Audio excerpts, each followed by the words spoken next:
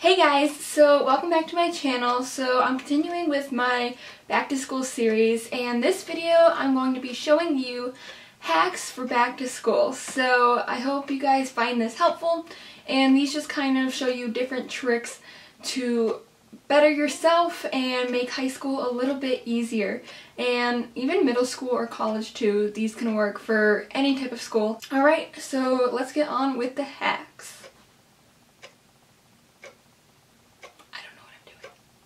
So my first hack is to use a planner, and this is super helpful for keeping track of all your homework assignments so you don't forget them, and it's just super helpful in organizing your thoughts. So this next one is copy your essay or whatever paper you're writing and then paste it into Google Translate and then play it on the audio so you can hear it and then you can listen for any types of mistakes. Next is get ahead whenever possible. If you have the opportunity to get ahead and work on an assignment that you know is due in like a week or a few days or something like that, start it now. That way if something comes up, you can still have it done.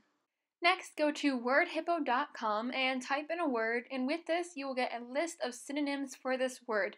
And this is super helpful for writing papers if you want to spice up your language and word usage.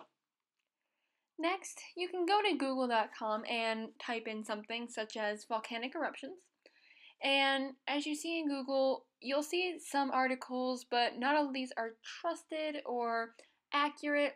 So what you can do is go to scholar.google.com, and this will take you to Google Scholar.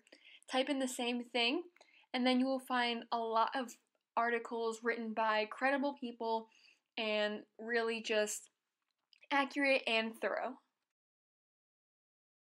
This next one is to create a playlist for exactly as long as you have to get ready. And with this, you can listen to music as you get ready, which is super motivating, but at the same time, once you get to that final song, you really will know when you gotta speed it up and get going. So, don't know how to solve a math problem? Go to mathway.com and type in any type of problem, and you can find the answer, whether it's in a graph or x and y intercepts. As you can see here, there's a lot of different things. So pretty much any type of math problem, it'll show you how to do it. And this is super helpful for homework problems if you don't understand the concepts. Next is surround yourself with positive, motivated people. If you're with people who tend to slack off, you're going to take after those habits. But if you're around people who are smart and positive and motivated to get their work done, those traits are going to rub off on you and you're going to start to act in the same way, which will help you get things done and be happy. So this next one is type in your paper into the Hemingway app, and this is also a website or an app, but you can copy and paste into here, and it'll tell you the readability, the number of words, passive voice, adverbs, a simpler alternative, hard to read, and it'll really just tear apart your work to make it sound a whole lot better. So next is to exercise, and exercise is important not only for physical health, but also for mental, and by exercising, you will become more motivated and more energetic to get your stuff done, and it will really help with school. My next tip is to take colorful notes, and as you can see, all my benefits to taking colorful notes. They're easy to read, grabs your attention, keeps you focused, helps with memorization, really useful for visual learners, fun, easier to organize thoughts, keeps notes looking clean, emphasizing key points, boosts creativity, and you can also use highlighters. All of this is super helpful in looking at notes after class and helps you study for tests. Next is pretend you will have to teach the material. If you can't teach the material, then you don't know the material. So really just focus on teaching the material to either your siblings or stuffed animals, whatever it is. If you know how to teach it, then you really know that you can understand the concepts that are being taught. Next is write it out. If you have to memorize things, write them out 4 times. Writing something out just 1 time is the equivalent of reading it 7 times. And if you can see, I wrote it out 4 times, so if you write it out 4 times, 7 times 4 equals 28 times. So just by writing something out 4 times each, that will be the equivalent of reading it 28 times, and it will really be ingrained into your brain and mind and everything. Next, eat a healthy lunch. Studies have been proven And it shows that eating a healthier lunch and having healthier foods really boosts your energy and keeps you more motivated to get work done. And if you're feeling sluggish, you're not going to want to do work. And overall, this is just super important for mental health and brain fitness. Just a key tip, affect versus effect. So, effect is a noun while affect is a verb. Effect is only a verb if you are referring to affecting a change. To know if you're using effect correctly as a verb, replace it with to bring about and see if it makes sense. But overall, affect equals verb, effect equals noun. And here are my examples. So for affect, I had his glasses affect how he views the world. And see, this is just used as a verb, whereas the effect version, by wearing his glasses, there was a positive effect on his vision. Next, study notes the same day you took them. By studying notes after class every day, you really just know the material and you're prepared for class the next day, which will help you learn. And overall, you're not cramming to study something right before the test because you'll already know the material because you've been spending a little bit of time each day studying. Always restate the question. This is super important on pretty much any assignment you have, tests, homework, quizzes, anything. So, example, why is it important to restate the question in your answer? Well, it is important to restate the question in your answer, which is the restatement, because it allows you to make sure your answer makes sense and correctly answers what the question is looking for, and most teachers require students to restate the question. All state exams require this. Guys, do homework as soon as you get home. That way, you have no room to procrastinate later on, and if you're feeling tired later, you don't have to worry about it. You're already in the school mentality as soon as you get home, so get it done then. This next hack is to chew gum while studying. Studies show that if you chew gum while studying something and then chew it the next day taking the test, you're going to remember the information easier. This one is an important safety tip. So if you feel like someone is following you when you're driving home from school or really anywhere, take 4 right turns. If they're still behind you, then obviously they are following you. So go to a public place until they leave and or call 911 if it is really serious. Next, make flashcards. These are super helpful when it comes to words and definitions or when learning a language.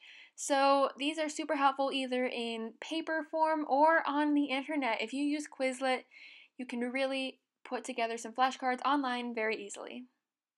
Next, learn your learning style. So there are 4 main types: visual, auditory, kinesthetic, and reading/writing. And once you know what type of learner you are, this is super helpful in helping you study and learn new material. So auditory, you learn better listening to things. Kinesthetic is more hands-on. Visual is seeing, and reading/writing would be to read the material and or write it out. Next, practice chunking. So with chunking, do 20 minutes of studying and a 5-minute break, or however you want to break up your studying and break time depending on how much work you have. This will make you more focused and you get a break in between each study time so you don't feel overwhelmed and stressed. Next, at the beginning of the school year, take a picture of your schedule and set it as your lock screen, and this is just so it's easier to get. This one is a motivator for reading things, and basically if you have a lot to read, put gummy worms or whatever other candy or food item on different sections. That way you are rewarded for every section you read.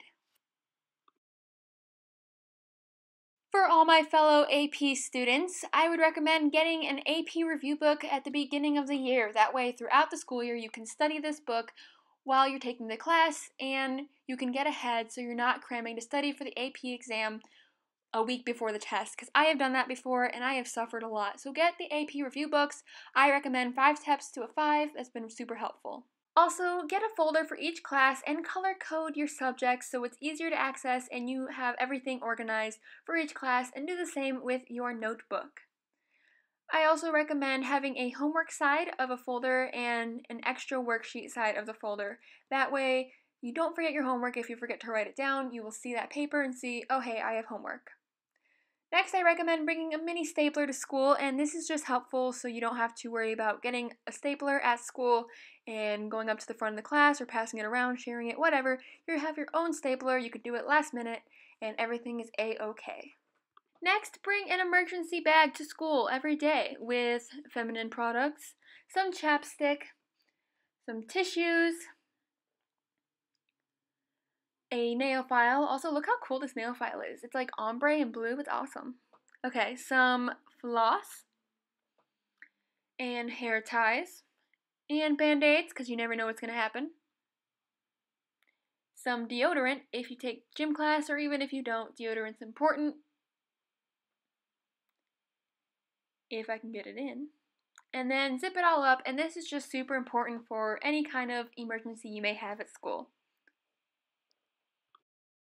Also, what I like to do is go to my settings and hit battery, and then I like to turn my phone onto low power mode all throughout the school day, and this really doesn't affect much on my phone, but it saves my battery like you wouldn't believe. So my battery lasts all throughout the school day. I don't have to worry about charging it at school.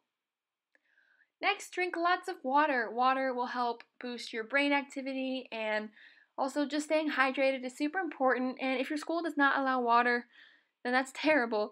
But definitely make sure you drink water as soon as you get home and just stay hydrated and healthy. So if you are spending all of your time doing homework or studying and don't have time to shower, get some dry shampoo out, and this will just wash your hair without needing to get in the shower. Real quick, you can touch up any oil in your roots. Also, be prepared with all sorts of writing utensils throughout the school day because you really never know what your teachers are going to ask for and what is going to happen. And last but not least, I like to look at dictionary.com and Merriam-Webster dictionaries.